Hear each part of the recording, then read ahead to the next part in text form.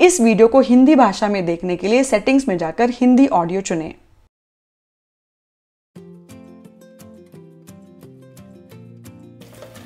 Namaskar and welcome back to Simplify Your Space. Often we find ourselves with leftover food from the previous day such as rice, roti, vegetables and more sitting in the kitchen and we don't feel like eating them again. Additionally, there are often small portions of raw vegetables lying in the fridge that we forget about, leading to discarding them later. But did you know that we can create delicious new recipes from these leftovers? It helps to reduce food wastage and resources. Let's explore how we can transform these leftovers into something delightful and tasty.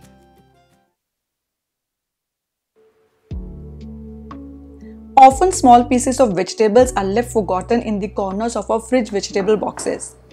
These leftover bits, while not enough to make a full dish, are perfect for adding flavor to recipes like parathas. However, if left unused, they can spoil, leading to unnecessary waste. Today, let's turn these neglected veggies into a delicious pav bhaji in a simple manner.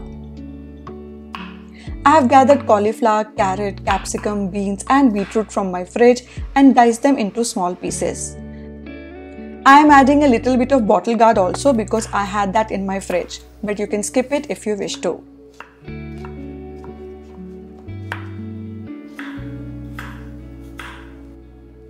Additionally, we will need chopped onions, tomatoes, potatoes and some peas. In a pressure cooker, heat a mix of butter and oil, then add cumin seeds followed by onions. Saute until they turn translucent, then add red chili powder, turmeric and 3 tablespoons of pav bhaji masala. Stir fry a bit and then add chopped tomatoes and cook until they soften.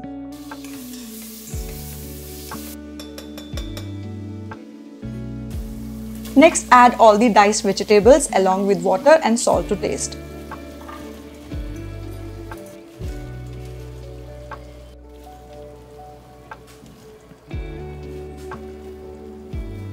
Pressure cook for 7 to 8 whistles until the vegetables are tender.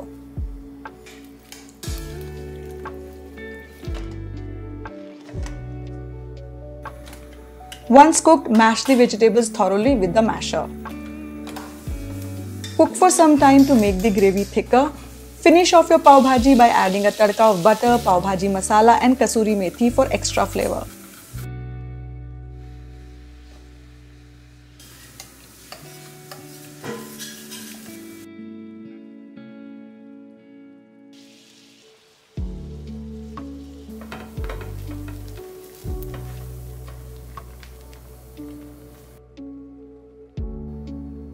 Serve hot with pav for a delicious meal.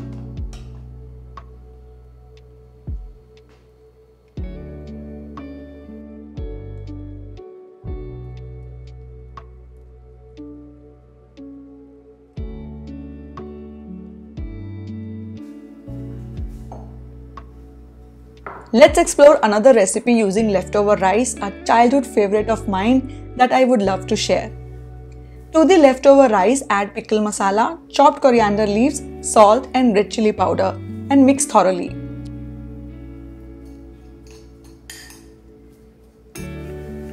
This mixture becomes the flavorful stuffing for our parathas. Similar to how we typically prepare stuffed paratha, fill it with this rice mixture and cook on tawa.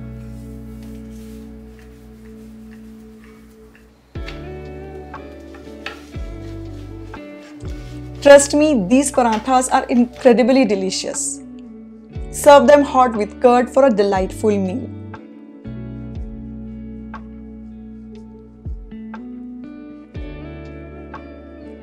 This next recipe is not only very simple but also happens to be my son's favorite. We will transform leftover rotis into cheesy roti sandwiches. Take the leftover roti and add either cheese slices or shredded cheese depending on what you have available. Sprinkle some pizza seasoning or oregano over the cheese.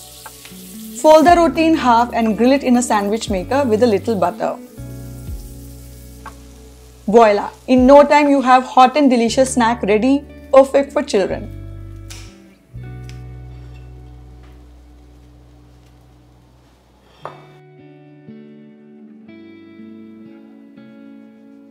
Often when preparing sandwiches or other bread recipes, we trim off the edges. Instead of discarding these edges, we can quickly turn them into a delicious snack. Take melted butter in a bowl and add chopped garlic and pizza seasoning, then mix well. Apply this dressing to the cut sides of the bread, ensuring it's evenly coated on the breadsticks. Air fry them for 6 to 7 minutes or bake them in the oven. Alternatively, you can fry them in oil if preferred.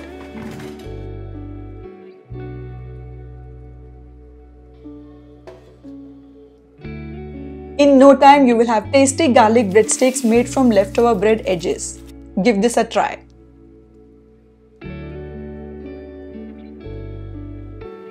When there is a small amount of leftover idli dosa batter in the fridge, not enough to make idlis or dosas for everyone, then you can make tea time snack from it. To the batter, add 2 spoons of refined flour, 1 spoon of rice flour and mix until you get a semi-thick consistency. Now add chopped onions, green chilies, chopped curry leaves, coriander leaves, cumin seeds, salt to taste and 1/4 teaspoon baking soda. Mix well.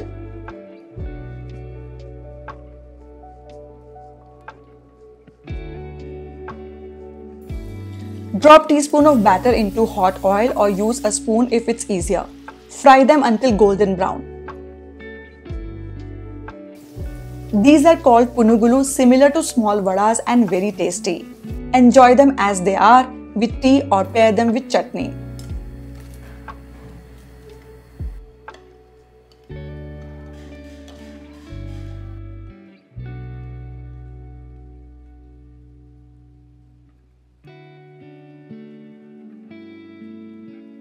During the summer season, milk sometimes curdles while heating. Many of us make paneer from it or fried chana and add sugar to eat it. Today I will show you an easy way to make kalakand from curdled milk. Start by separating the chana using a strainer or muslin cloth and draining the water completely. Rinse it once with normal water and drain thoroughly.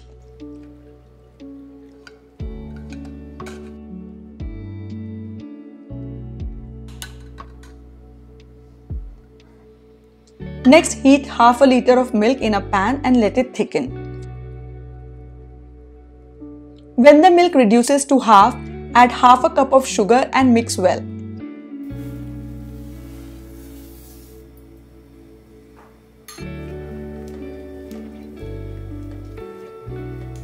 Add the separated chena and continue stirring while mashing it until it thickens slightly, about 3 to 4 minutes.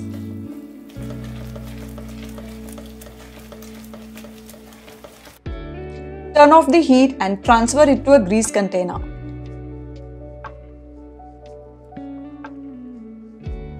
Sprinkle grated pistachio on top and let it cool before cutting into pieces.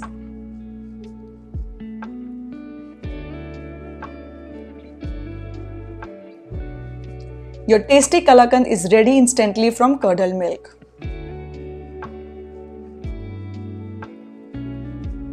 Don't discard the water left from curdled milk. It is a good source of protein known as whey protein.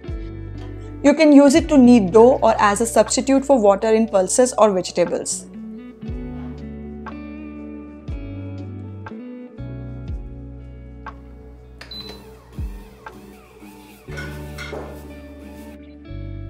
If there is excess, store it in a bottle in the refrigerator for use the next day. And that concludes today's video. I hope you found these ideas helpful. If you have your own fantastic recipes using leftover food at home, please share them in the comments below. If you enjoyed this video, please like and share it. Don't forget to subscribe to our channel for more content like this. Now see you all next week. Until then, happy organizing from Simplify Your Space. Bye bye.